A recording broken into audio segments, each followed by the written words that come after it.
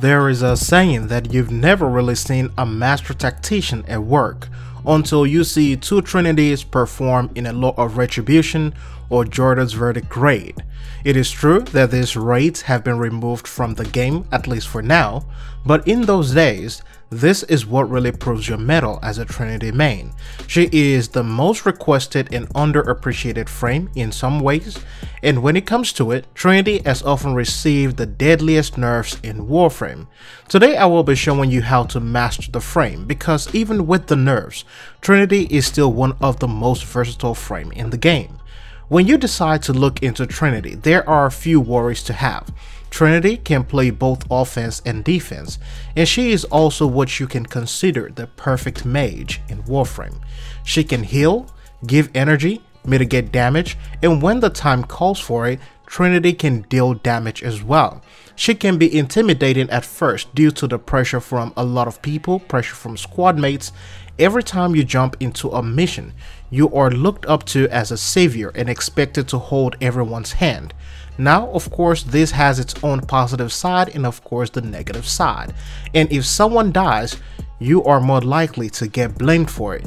The difficulty of playing Trinity is always going to be the pressure of the role, since there are multiple builds out there and builds are quite easy to find.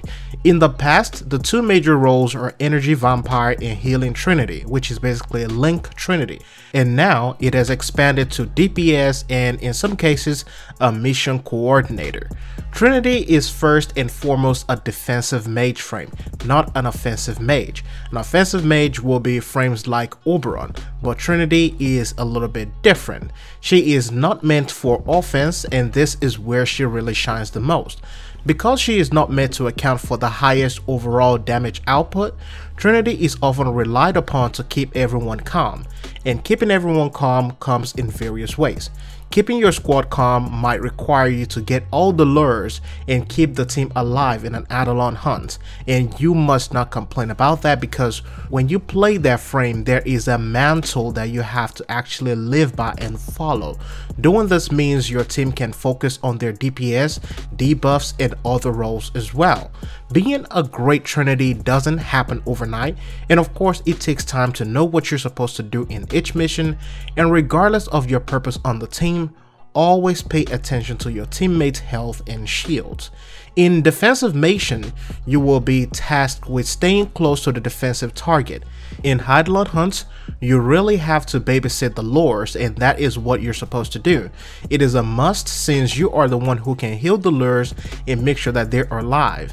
If the lures die before the Eidolon dies, that means your entire team and all the DPS and debuffs and buffs, they just wasted their time killing the Eidolon. A lot of people want to capture the Eidolon because that way you get more rewards. Your job is to keep the lures alive, and you have to pay attention to that. When playing survival mission, your job is to keep the team's energy up using Energy Vampire, and of course you will have the occasional healing. Now, of course, this is where you may encounter some crazy situations. Some teammates may run far away and get killed in the process, and if any of these things happen, any teammate that goes down while being far away from you is no longer your fault, and you have to understand that. Though you may get blamed for it, but you have to understand and don't beat yourself up for it. When it comes to modding Trinity, there are two major builds to look into: EV and Link, as we described earlier. Energy Vampire builds have less duration and high power strength. Link builds, which is the healing build, have high duration and high power strength.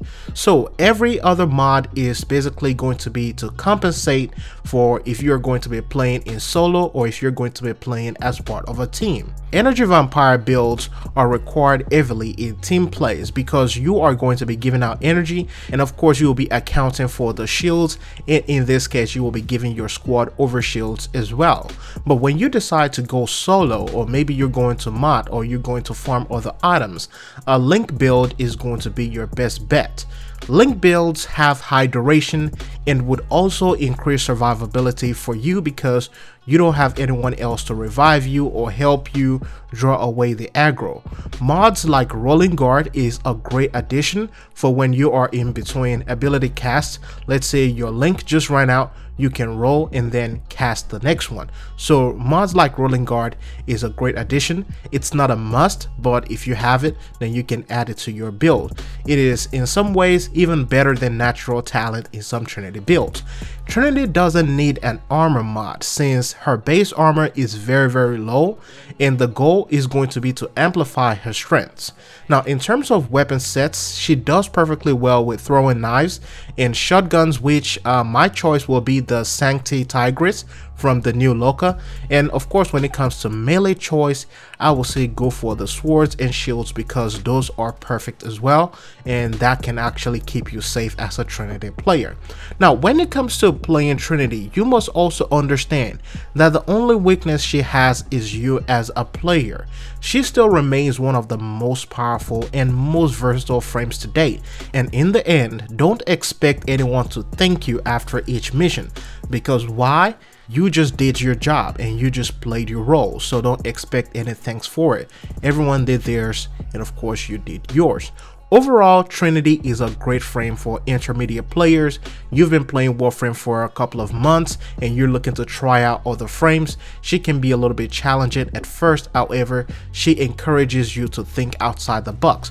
Now also remember that you will carry the burden of the frame whenever you jump into any mission, and above all, don't forget to play your role. Your role, first and foremost, is always going to be a defensive mage, a defensive healer, a defensive support frame. So that is what you have to focus on. When the time calls for it, you can do a little bit of DPS, but most especially, let other people do the work. Now with that said, I hope this video helps you guys a lot. I hope it also gives you a great understanding about Trinity and how she functions, how she plays, her role in every solo or team composition. Thanks for watching this video. Hope you enjoyed, hope you found it informative. I'll see you in the next one.